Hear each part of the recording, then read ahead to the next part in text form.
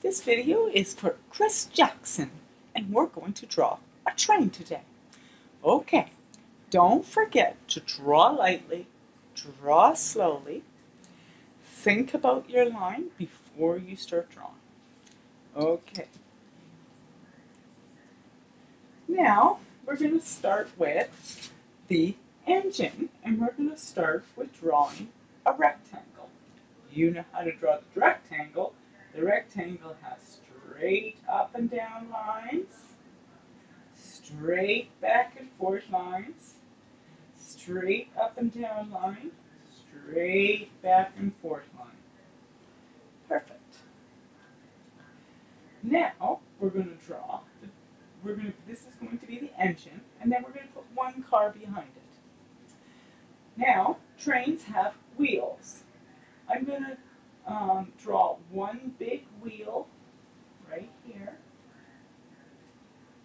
erase my overlapping line, and one littler wheel right here, and one wheel in between.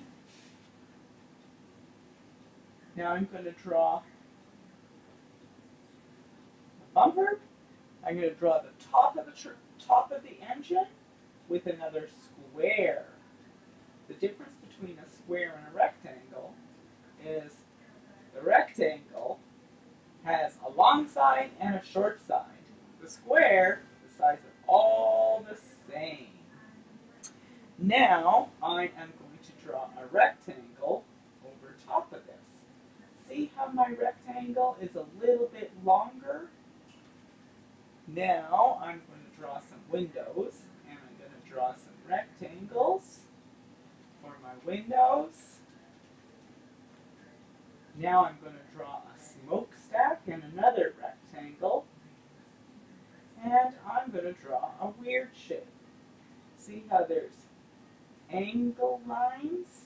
The up and down lines are angled. They're not really up and down, they're angle lines. And I can do curly cues for the smoke.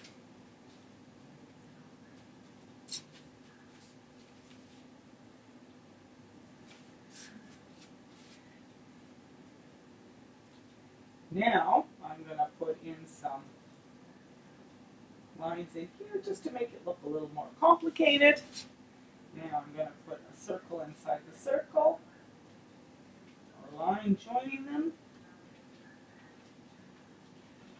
put some up and down lines in here. Now when I do the car, I'm going to draw another rectangle behind it. Again, up and down lines, back and forth lines.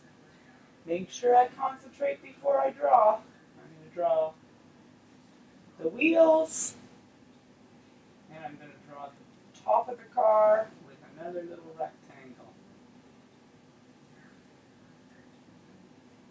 Here we go, and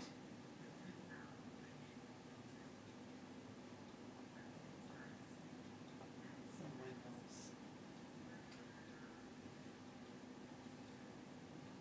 And when I draw the train tracks, I'm going to draw an overlapping line, a line behind, and I'm going to jump over top of my train. Now I'm going to draw a line completely underneath my train, and I'm going to draw up and down lines.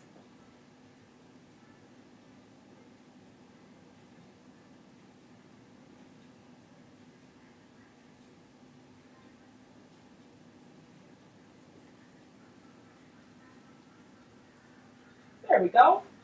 Now that you've drawn your whole train, you can paint it. Remember to paint it all different colors. Oh, oops, I forgot to tell you, you've got to outline it with a marker first.